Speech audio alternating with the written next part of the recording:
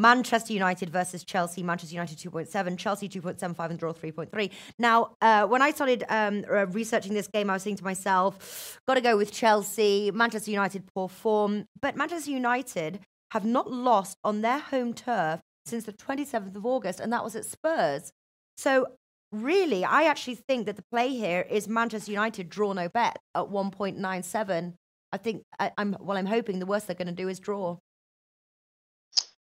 I've gone for the draw at 3.3, and I'd go one step further and think it could be a 0-0. Yeah, I really do. Yeah, I really think that we could see a complete and utter stalemate in this game. So when we say that, that doesn't stop people from just going under 2.5 or both teams to score. No, I just like 3.3 the draw. Yeah, I told you though, didn't I, that we would be on the draw no bets because I am not as confident as you, Flash. I need to get some confidence with those draws, and that's why I did the draw no bet. You see, 1.97 Manchester United. I was really surprised. That was not. I immediately. So when I start like capping the games and things, I almost have a bet in mind. And then until like I do the research and things, and then I'm either talked out of it or into it. And I was like, Chelsea, let's take Chelsea.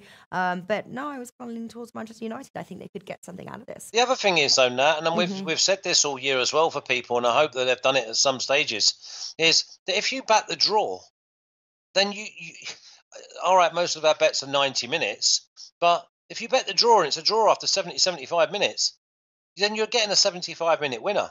Yeah. And you can cash out. And just leave, and you've done. And who cares? All the amount of late goals in the Premier League that we could. I mean, listen, I've been done a few times, but I've cashed out a few times this year, and I would have got done. Yeah.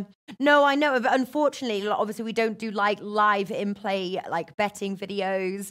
You know, so yeah, it's always a good thing. I suppose we can share because obviously we do it a few days in advance. So yeah, it's always good to sort of advise that because obviously the tips that are tracked on our record, unless we can work out a way that, you know, we basically say if by the 80th minute or something, or you do a Twitter post, then we can reflect that in our results. No, yeah, well, I've done both of them things, but they've also got to understand that the individual they're following. I mean, anyone who follows me on this show knows that if I've said it's going to be tight and it's going to be a draw, they're almost, if it's a draw after 80 minutes, they can almost know that I'm out. I'm gone. Or if I've done a team at say 5, and they're winning with 10 minutes to go, but they're only winning by 1 goal, I'm gone again. Yeah.